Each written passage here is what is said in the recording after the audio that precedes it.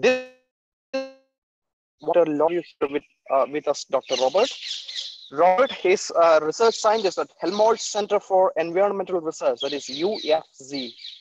And he's also a member of Global Young Academy, and he has been twice elected to the Executive Council, Executive Committee of the GYA.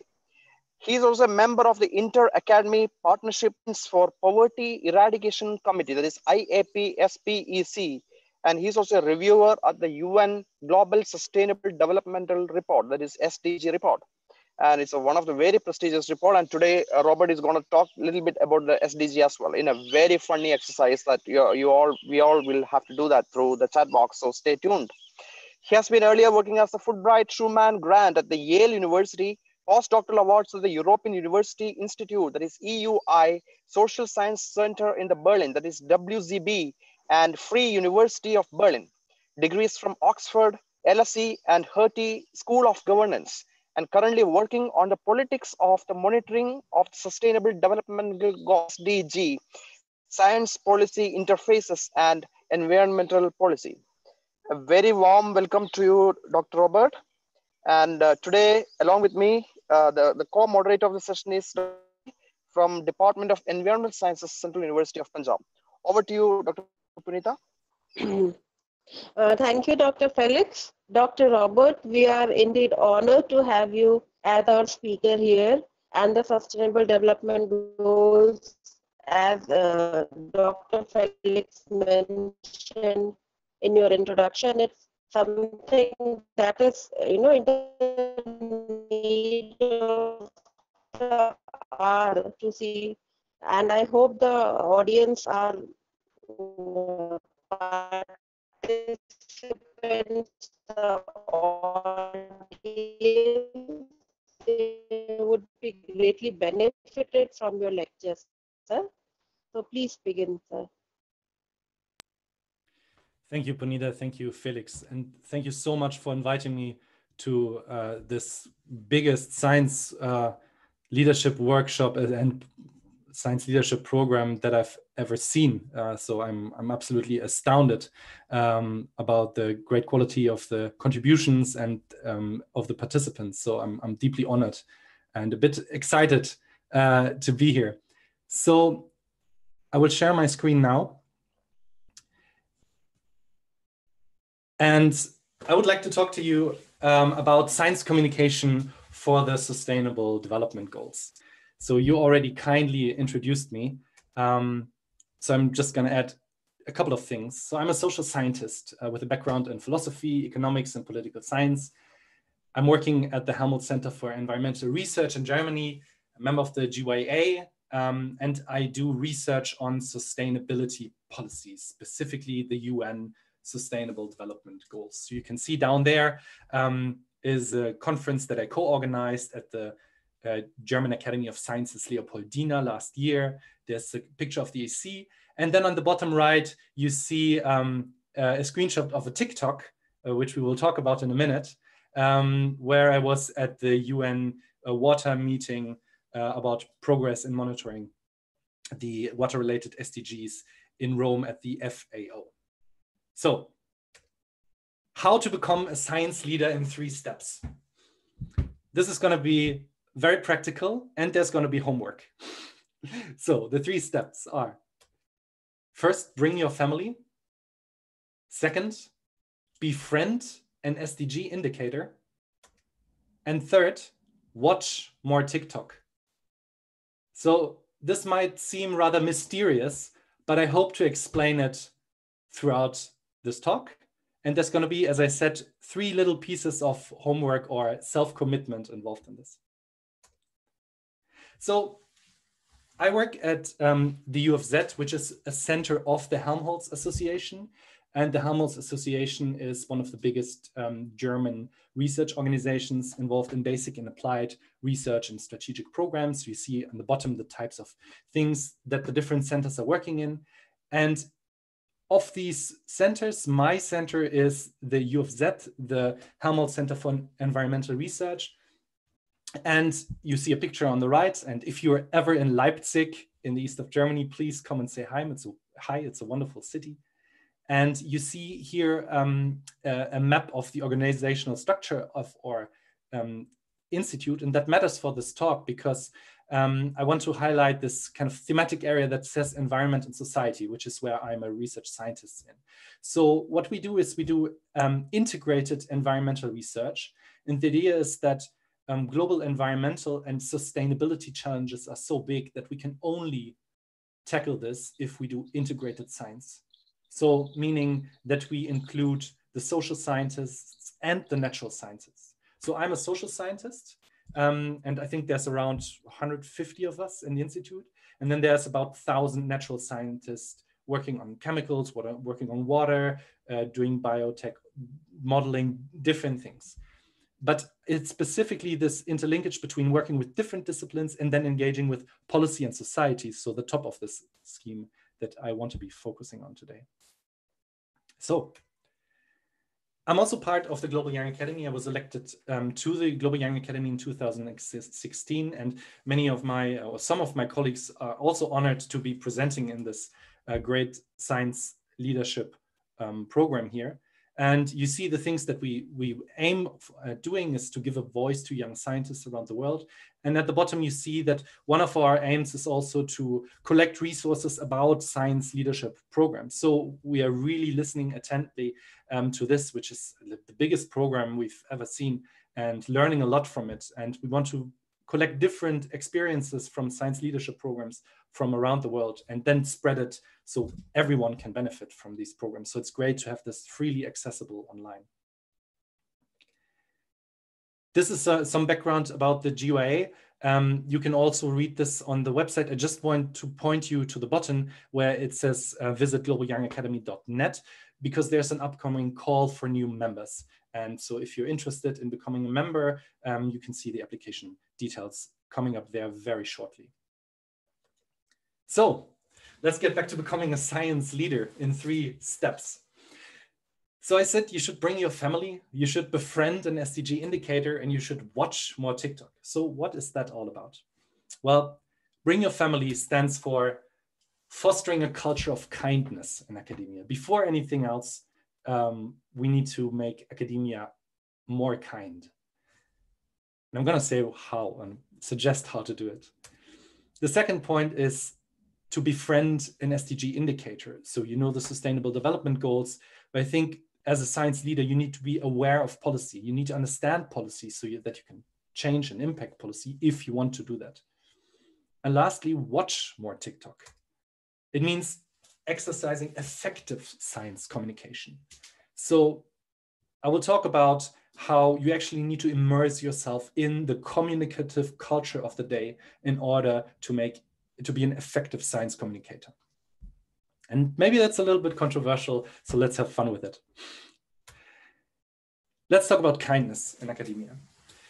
How might we make science more inclusive? So I tell you a little bit about me personally. So I'm a father of 3 young kids. I'm a husband to a wife who's working full time. And if there's one thing I'm proud of is that we try to divide our housework, household chores, and child care equally, radically equally. And you see down in the bottom, there's a newspaper article where we had been, so my wife and I had been interviewed about what it's like to be a radically equal couple, and try to make it in academia with kids and trying to make this care work visible, and me taking paternity leave and working part-time and things like this. And I wish we lived in a world where that would be newsworthy. So that would be completely normal to have an equal division of tasks. So I think we need to change men, we need to change institutions. And this is one of the ways in which I would like to make academia a little more kind. And there are many different ways to make academia more kind, to make it more inclusive. And recently we have learned, I mean, we knew all along that it's important to make academia anti-racist and to be radically more inclusive of underrepresented groups.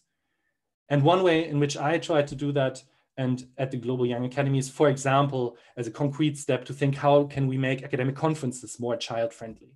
So you see a list at the side of kind of a checklist asking how inclusive your conference is. And now you immediately see that this is a conference checklist from before COVID-19, when we were meeting in public in large groups regularly.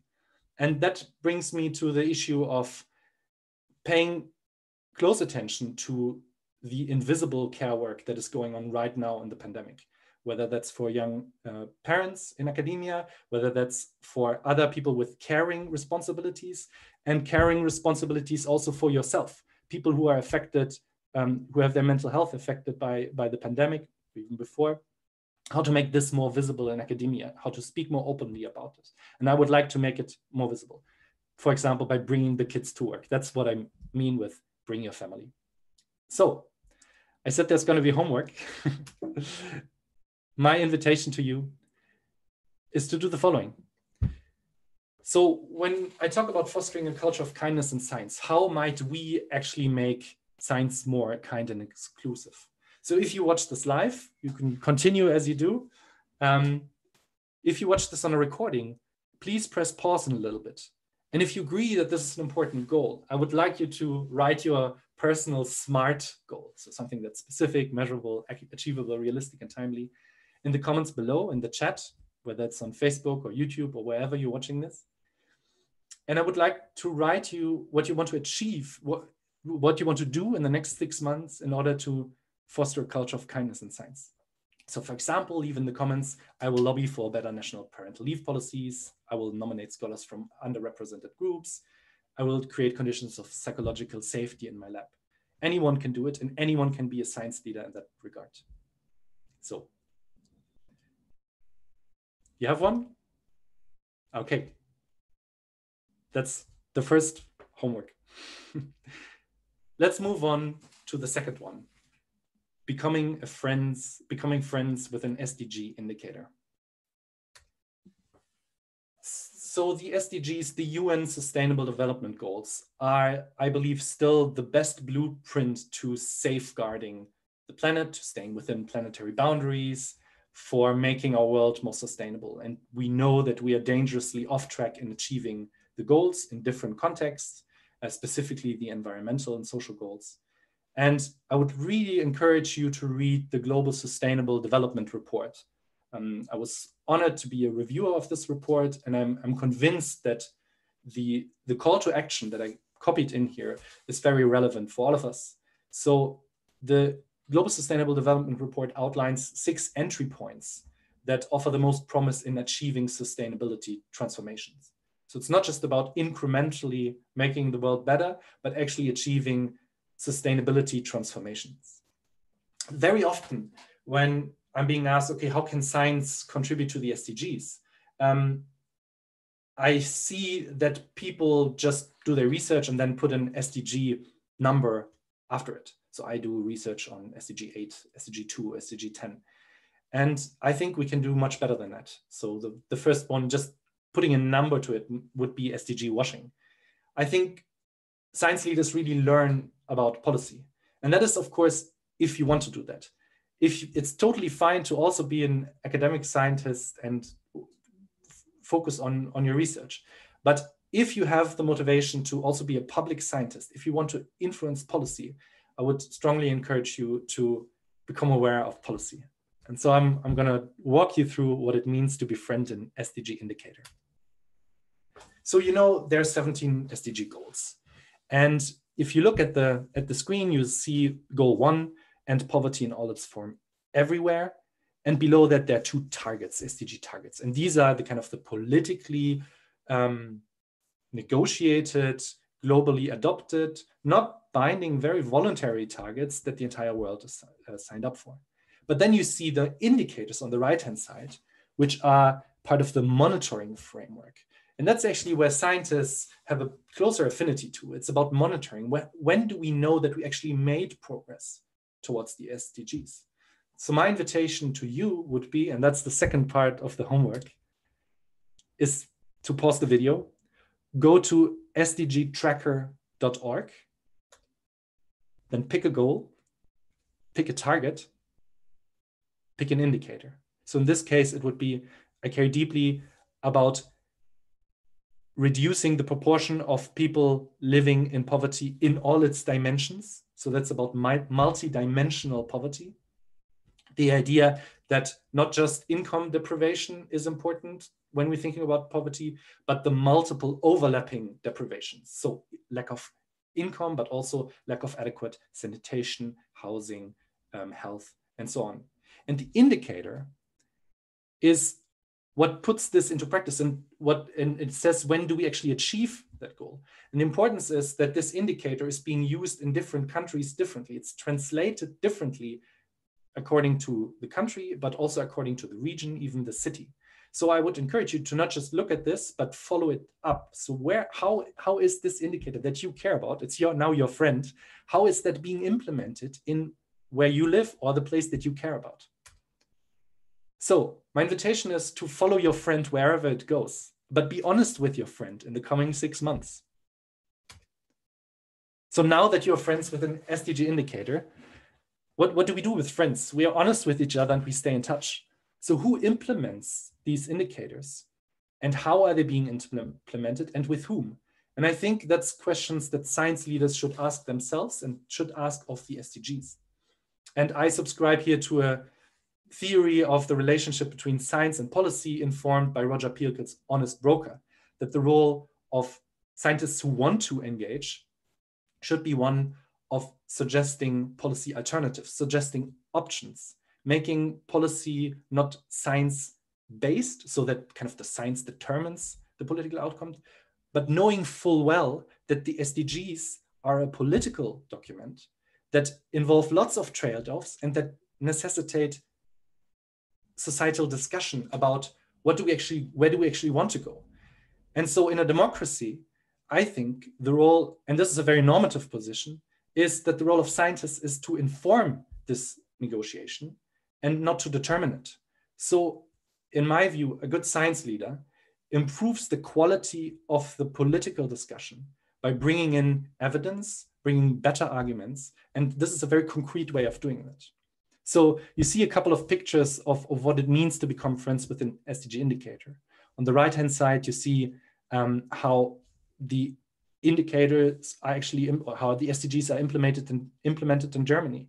And becoming a friend means reaching out to the different governmental agencies, at the UN level, to UN custodian agencies of the indicator, or to policymakers, and really follow up on these indicators that you are now not just an expert in, but also a friend with.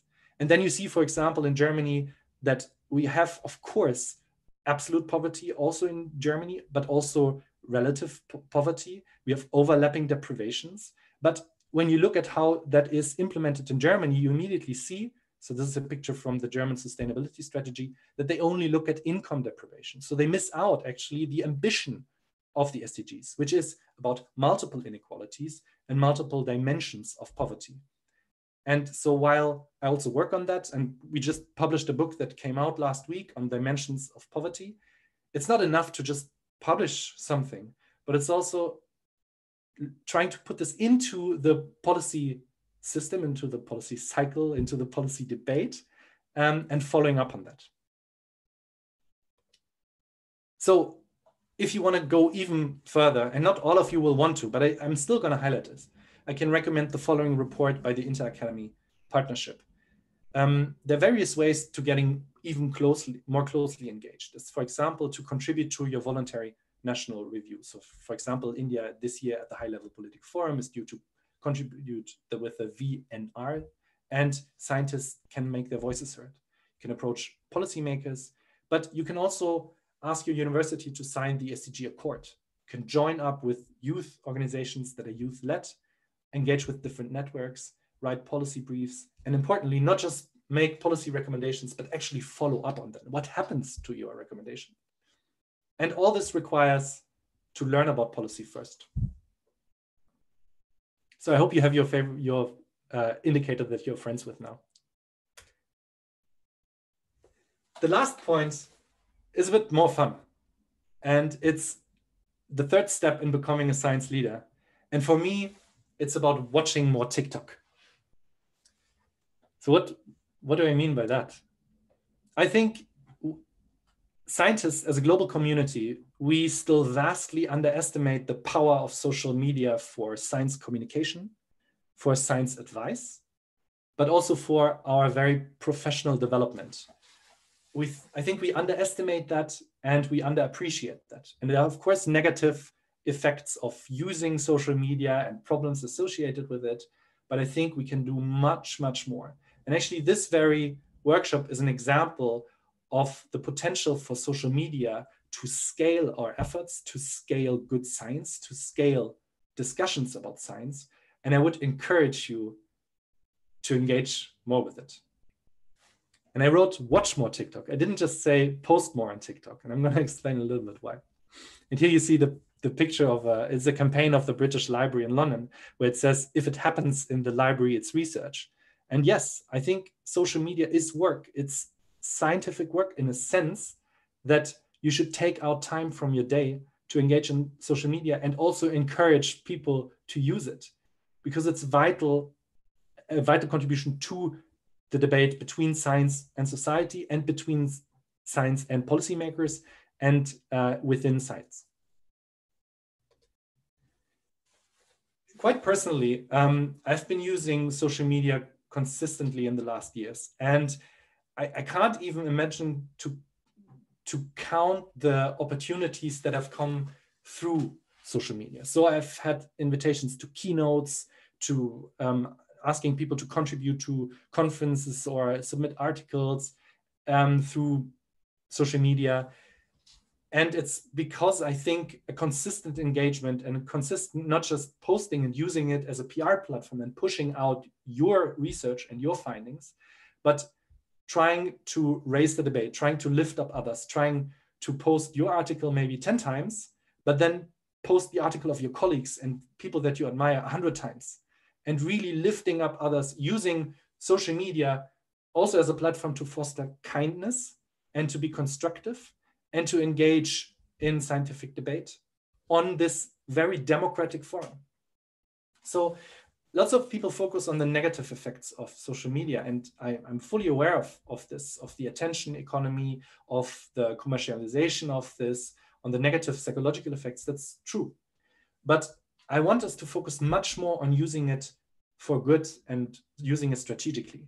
Because in a sense, social media can keep us also humble. It can break our bubbles. And if we say more about social media, it can show us as humble scientists, especially if you don't just post your successes, but you also post your rejections, your failures, your mistakes, if you apologize for mistakes.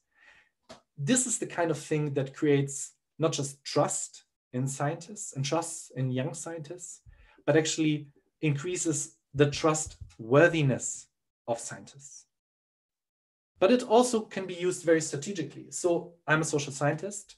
I often do interviews with policymakers, and I just use I think the most important figure for me is not the followers or the people that I follow or the number of tweets, but it's actually the messages inside Twitter.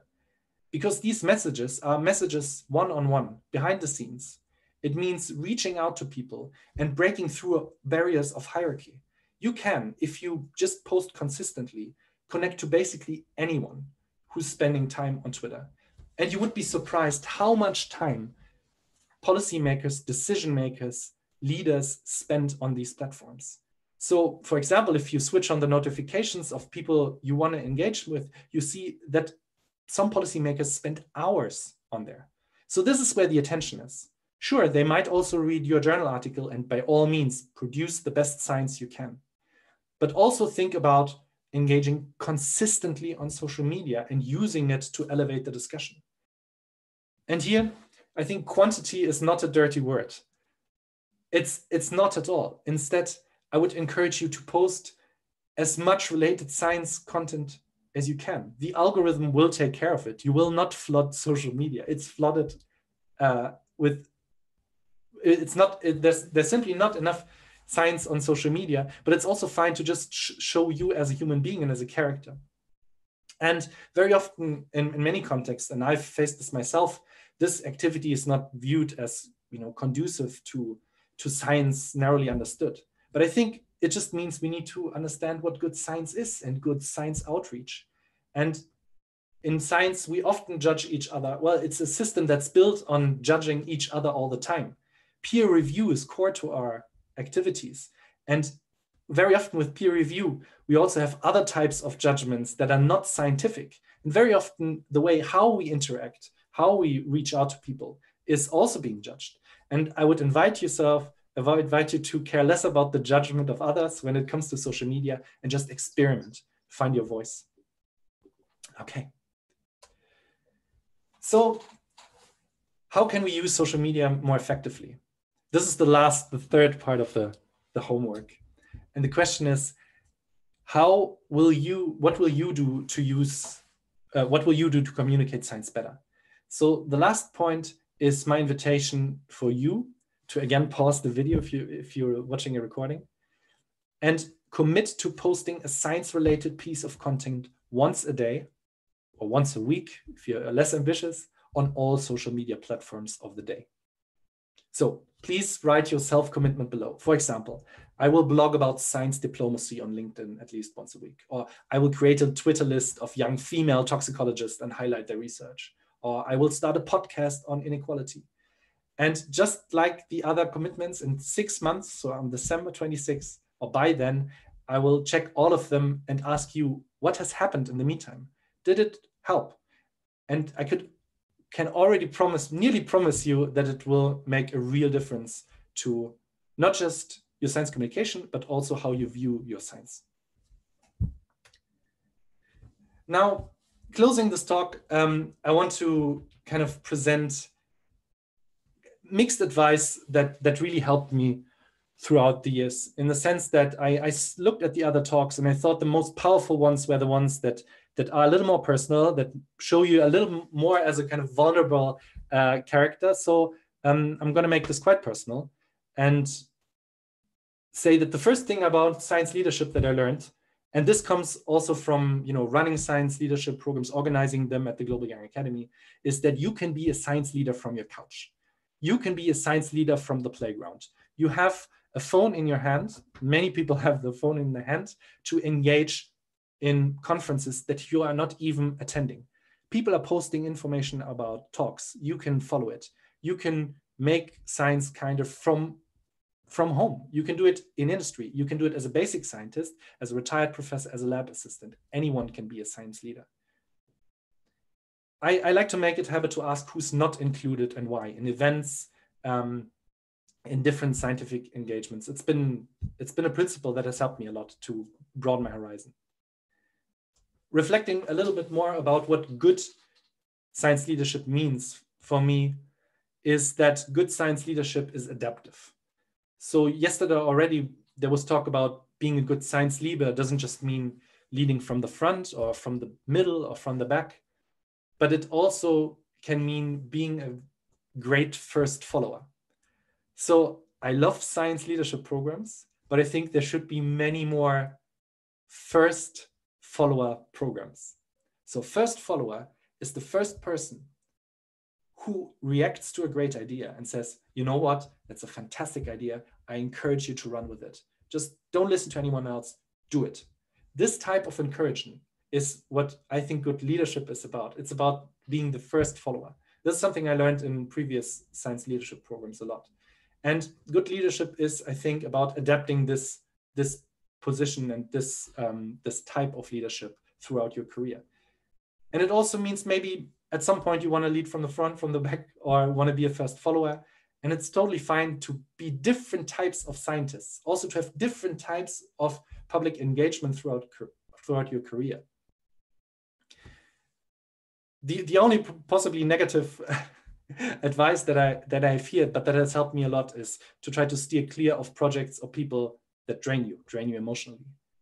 And instead, double down on your strengths. Focus less on your weaknesses, because in science, it's all about really figuring out where your argument is weak.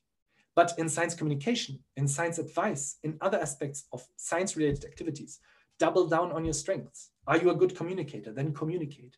Are you good at bringing people together? Then do that. Introduce people to each other on social media.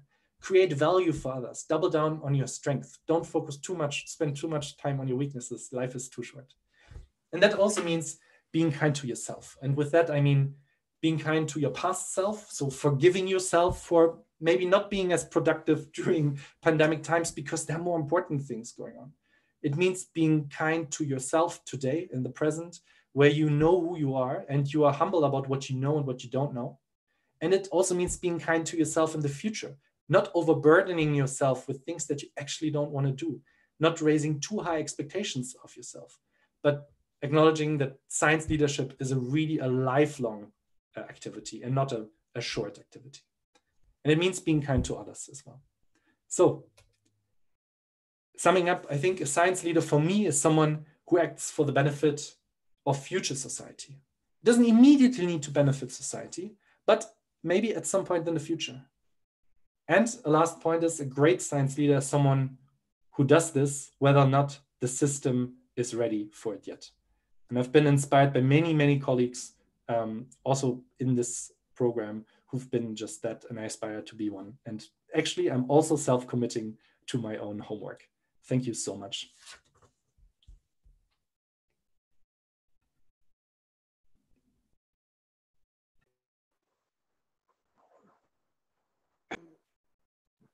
Hi, Robert. It was really fantastic presentation. I totally enjoyed it. You emphasized so many points and you connected everything to the sustainable development goal, and especially how to be a kind at home and at the workplace. And it's everything about the science. It's amazing. It's very relevant, and that kind of talk somehow people are not really talking here. And I'm really happy that you're initiating to start your podcast. I'll be definitely tuning into your podcast channel. So yeah, so I'm going to share your tour and all other profile with my participants so they can be in touch with you. And whoever is interested to join your SDG and other, the program, so they will be happy to be part of your initiatives. And more than that, I'm really thankful to you because it was only you who asked me to start a Facebook group. And our Facebook group, you're also a member of the group, I guess. We have lots of people and lots of ideas are being transmitted, and I hope that we are going to do it a nice job. Thank you so much for pitching that idea to me. It's an amazing idea, and yeah, it's amazing talk. And Dr. Punita, would you like to add some points? Yes, sir.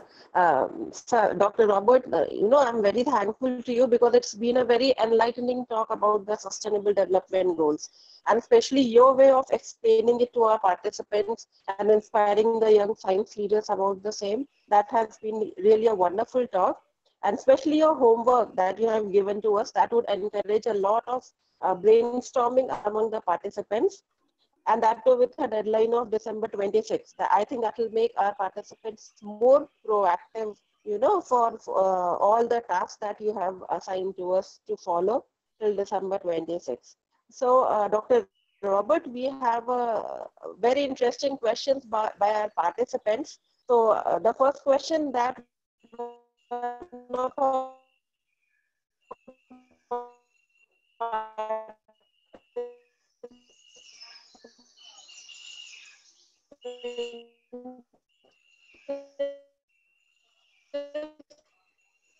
asking is Dr. Indranil Samanta. Yeah, there is some problem. Anyway, it is in the chat box, so I think He I've is already. asking, how can an effective linkage be made between social science and environmental science? Sir, am I audible? Yes, perfect. I see Am I it. audible? Yes, thank you.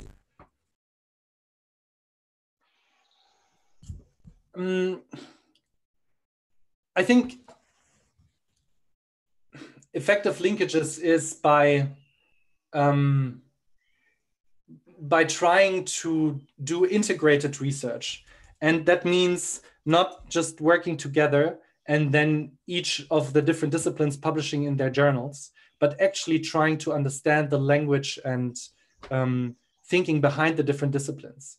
And I often feel that interdisciplinary research, where you don't fight, where there are no conflicts, isn't really interdisciplinary research, but it's kind of parallel research. So there needs to be a lot of discussion about actually the topic, and different perspectives need to clash. And if you have that level of trust that you can talk with your colleagues about different ideas and different ways to see the world, that I think makes environmental science very effective. It means, for example, asking, well, when you write something as a social scientist, ask the experts, natural scientists, in my case, that would be water scientists, to really read your things critically. And then on my side, when my colleagues post policy recommendations, which they often do, is that I would ask them to ask the kind of the policy experts, okay, does it actually make sense? Is this realistic, what we are recommending here? And these kind of really checking in on each other and not just working in parallel, I think is paramount for good integrated environmental research. And for much too long, social science and humanities research and also the arts have been underfunded when it comes to environmental challenges. So I think there's lots of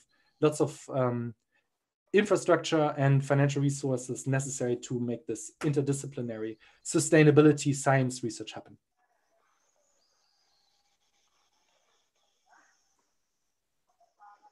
Okay, Robert, maybe I should pick up Dr. one more Felix? question. Yeah, I can pick up one question here. The next question is about the SDG policy. Does SDG policy beneficial to women or men? Are men up being favored? The question is by Anjana Srija. Is there any gender in SDG policy? So it's kind of strange question, but yeah. So a good leader in science says when he doesn't know, and I don't know. So I know that there are good feminist critiques of the SDGs. And the point is that the SDGs are a political compromise. And if your perspective of the view, which I think is a true perspective, is that it's a patriarchal political system in most of world societies, then of course an international consensus will also be patriarchal. But I don't know the details. I would have to read up on that. In general, but what is good about the SDGs is that there is the attempt, especially at the monitoring level, to really break down what all of these indicators means for different types of people in terms of gender, in terms of other kind of in age groups and so on.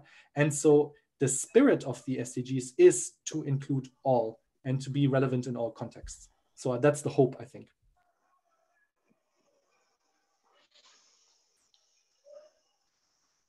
Yes, Dr. Punita.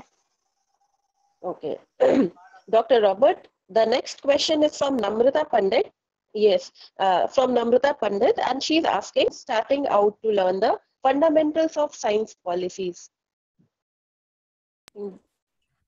That's a great question. So there is something called the SDG Academy, which is very helpful, which has lots of courses that are free, which are really connected to science policies related to the SDGs, which are interesting. And then I can also later on leave some links in the chat to create like a small reading list, so I don't have to say it now. So the different approaches of how science policies can be done, different schools of thought, and I can do a small little syllabus. Yeah, that would be really helpful, Dr. Robert. Now, let me pick up one more question here. I will also post that into your chat box, so you can see that. So, yeah. So Kanishka Srivastava is asking, sir, how to motivate people to use social media for getting engaged in more science? Because mostly people are using social media to waste their time, hopping from the profile to profile and useless posts. Yeah, this is judgment, of course, about social media. And my invitation is to think less about wasting time on social media, but instead thinking about it as actually understanding how society communicates today. So I would actually increase the time you spend on social media, but do this more consciously.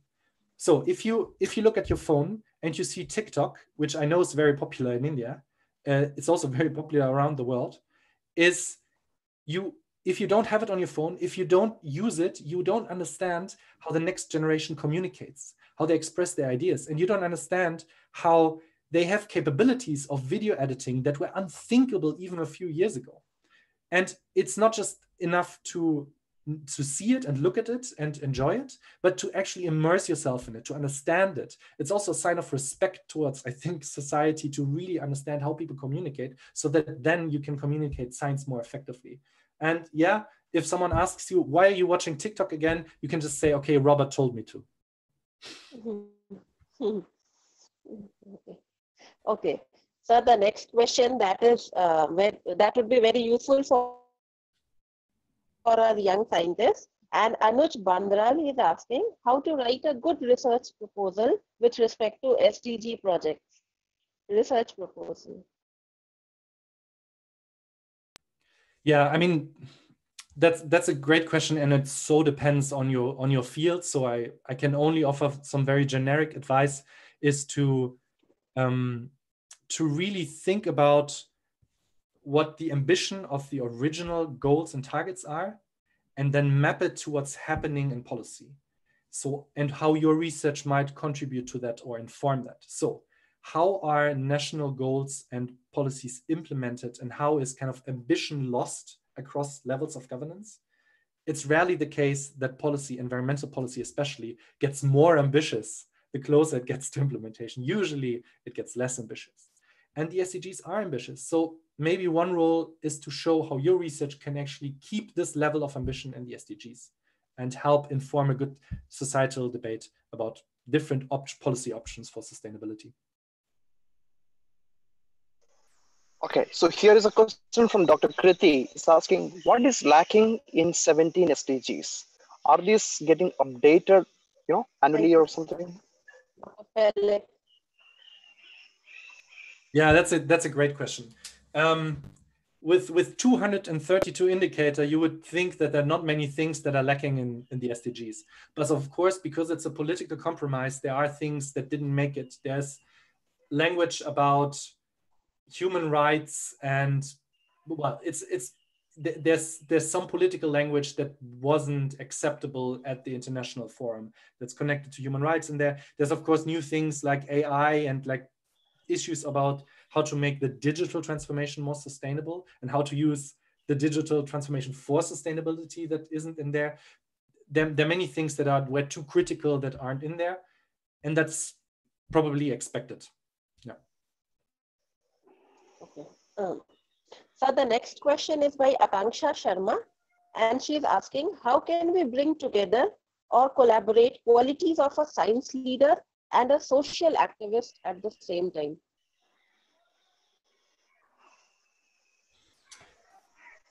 Yeah, it's a good question,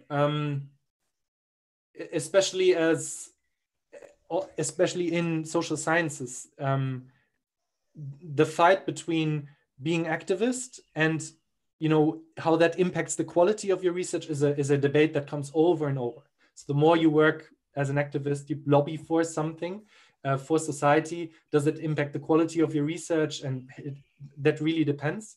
So yeah, I think you have to be first of self-reflexive, really think deeply about what you care about, and be honest on whether that impacts the quality of your science or not, and keep an open mind. But generally speaking, I think that scientists can learn much more from NGOs, for example, than they used to in the past. So especially in the SDGs, I saw very few good critiques and constructive insight from academics over the years. But it was the NGOs, also the international NGOs, that were so on point, understanding exactly how the policies work, where to intervene, and then also what kind of scientific insight matter for the political level. So this kind of realism about the science is something that NGOs can bring, that social activists can bring. So I think it's absolutely necessary to be in open conversation with NGOs as often as possible, much more than before. Okay, so let me pick up a question here from Vitabrata Malik. Vitabrata is asking how accessibility can be linked with sustainability as per SDGs 17.7, especially for elders.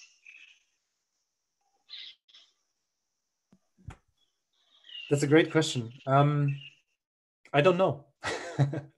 I don't know.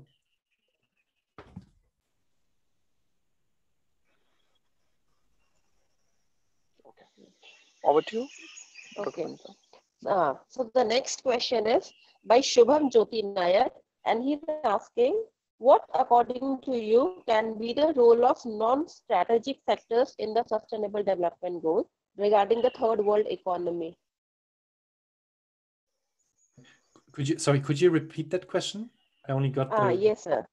So the question is, what according to you can be the role of non-strategic sectors in the SDGs regarding the third world economy? The role of non-state sectors? It's more for third world countries. Non-strategic sectors. Oh, I see. Yeah, that's... I'm sorry, I will have to defer on this question as well. These are good questions. Okay. Okay, so let me pick up one more question here. How can we bring together no, this is... Yes, can you hear me? Yes. So Ansuya Nagaraj is asking, how far sharing and spreading scientific knowledge in social media inspire the people's mind? In what way they knew about it? And can you speak something about post-truth, the fake news, which is actually spreading in the social media? Oh, yes. So some of my research is connected to nudging and the idea how to use psychological insights to make better policy. And there is some really interesting interventions going on how to spread, how to not spread, how to combat misinformation. And one very effective strategy that I have seen also in the peer-reviewed literature is the idea of inoculation. So the idea that you already prepare people for the fact that they might in the future receive false information. And in experiments, it's shown that helps people being more aware and more attentive to not sharing, for example, the impact of Corona and 5G and things like that. So, but I think for this, you always need ethicists and social scientists to think, okay, how do you use these psychological insights in a legitimate way? And I think a good way to ethically do these interventions, these psychological inoculations or whatever else you find, is to be on the platforms and to be a trustworthy person and to have a record of speaking the truth or trying to speak the truth, of trial and error, of trying things out, of being wrong. Having a track record of being wrong and admitting to it makes you a trustworthy person. And I hope that scientists can play a role in this, in the fighting the spread of misinformation by being truthful selves on social media. That's very idealistic, but that's my hope. Fantastic. Cognitive immunization, isn't it? Yes, I have featured this in one of my programs. So, great. Ah, that's where I got it from. Yes, Dr. Punita?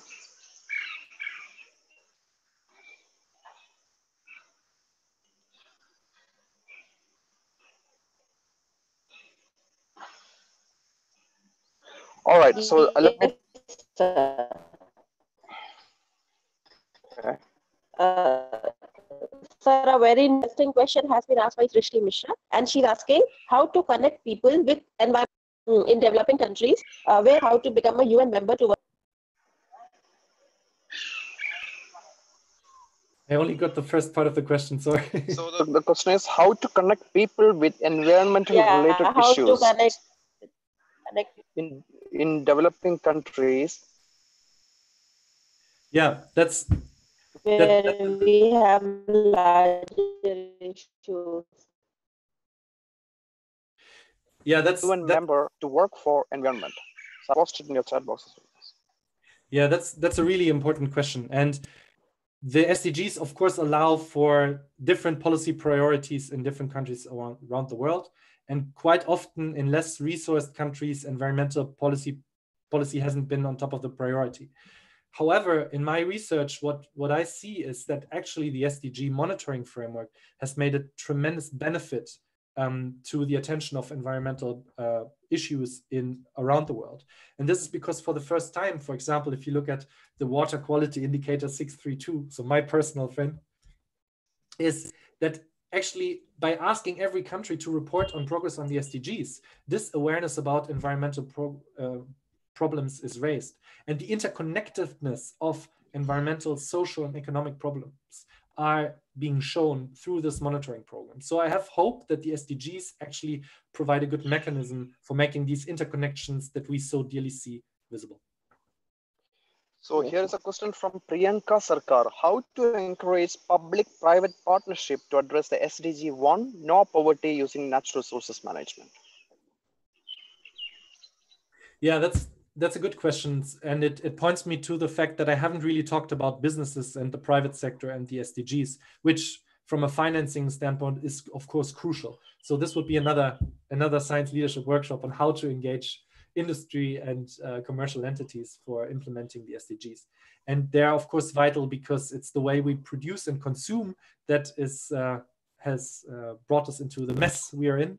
So engagement with the private sector is hugely crucial, and I hope subject to future work of mine, hopefully.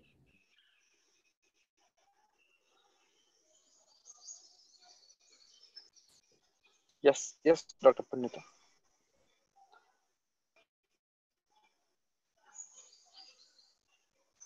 Okay. I would be asking the last question of this session, that is by Tia Sharma from Punjab, and she's asking how to encourage the students of environmental science more towards the implementation of sustainable development goals. So I have high hopes for the students of environmental science because they picked environmental Shall I science. repeat the question? No, I got it. It's great. It's a great question.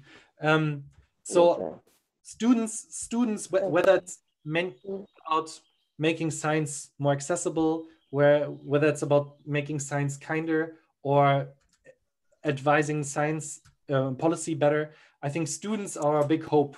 So it's important that especially non-students, postdocs and young professionals really use the students and like learn from the students in bringing about change in academia and science and in policy. I'm a big believer in that, and I know that from many people that are featured in your science leadership program I want to aspire to be someone who includes students in these endeavors, and yeah, I think it's vitally important. So and I don't think they need to be encouraged even further. They are already encouraging us, and we need to listen to them better. Thank you. So I will also pick a last question here. It's from Urmila Chakraborty is asking, what contribution do inculcating moral values in the scientists add to the fostering cultural kindness? Yeah. So in a science leadership program that I attended before, I learned that it's not just about knowing that people have different values and being diverse, but also that you have a cultural dexterity. So that means getting involved with people who have different opinion than yours, changing your opinion, changing your mind, and opening up the bubble that you are in is very helpful. And I think being asked to explain your values and your morals to others helps in understanding the perspective of others and helps to foster kindness. So seeking this kind of engagement and trying to maybe use social media in good faith can help in that. I know there's lots of toxicity and hate and trolling, and this is all there. But maybe you and your following, you can be different and you can be kind and you can be open to different perspectives. And that will make you not just more diverse, but also give you cultural dexterity in different contexts. Okay. Okay. So, Dr. Robert, we are really thankful to you, for sparing time for this lecture. And we understand that it's totally voluntary and, encouraging all the participants of this, enlightening them about the SDGs and assigning them tasks and homework so that they become more proactive in this. It has really been a wonderful session. And I'm sure all the participants would have benefited from this lecture today. And I would like to thank you from the core of my heart. It's been a wonderful lecture and I have learned a lot from you today, sir. And I thank all my participants also who are listening to this lecture via YouTube. And Dr. Felix, please add something to it. Yeah, Robert, it is really wonderful to have you. I'm seeing you for the first time. I have been communicating with you for quite some time through the Facebook chat, as well as through the emails. And yeah, to see the face to face is really interesting. And thank you so much. You did a great job today with us. You really spent 1 hour, and of course before actually, you came well at 12:45, I can say, and testing out the matter, things. And really thank you, Robert. It's a fantastic, and I'm really inspired by your kindness, the way that you deal the matters, and you're working to foster the kindness among the scientific community. That's really appreciable trait. Thank you so much, Robert. Thank you. I'm honored. Glad to have you here. Thank you, Dr. I'm honored to be a participant in this. Thank I'm you, excited about the next speakers. Thank you. Thank you, sir. Yes. So we have our next speaker. Let me share the screen. What's that?